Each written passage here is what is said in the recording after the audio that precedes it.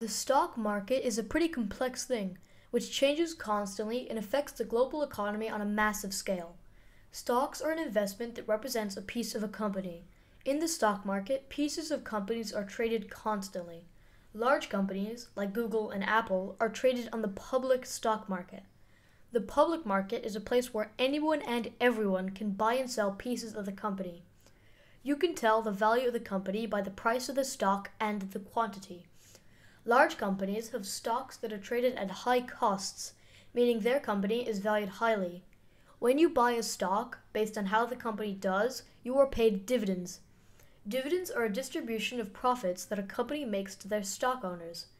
Investing in the stock market is risky, as you cannot fully predict how well the company does. Stock prices rise and fall based on the success of the company.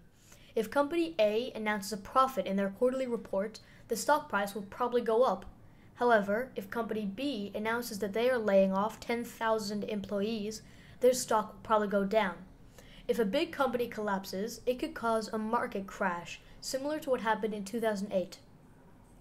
In the build-up to 2008, large financial and banking companies extended loans to new homeowners to pay off house mortgages, knowing they cannot be fully paid off.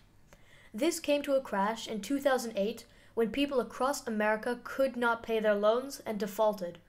A financial firm named the Lehman Brothers collapsed, kickstarting a market crash.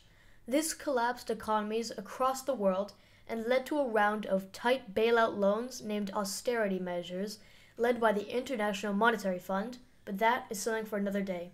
Thank you for listening, and I hope you learned something.